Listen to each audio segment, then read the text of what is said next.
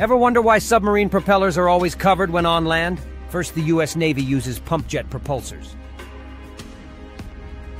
These designs are classified, with shapes constantly evolving for better stealth. Since 2004, the U.S. Navy has been using these advanced propulsors that are designed to reduce cavitation, speed up the sub, and keep it stealthy. Submarine propulsors are built with specific curves and angles that make them incredibly efficient and quiet. This means less noise for sonar to detect. The propulsor's design can reveal sensitive information about the sub's mission, capabilities, and cruising speed. When a sub goes into dry dock, no photos are allowed. The area is considered industrial confidential. These covers block spy satellites from capturing critical info.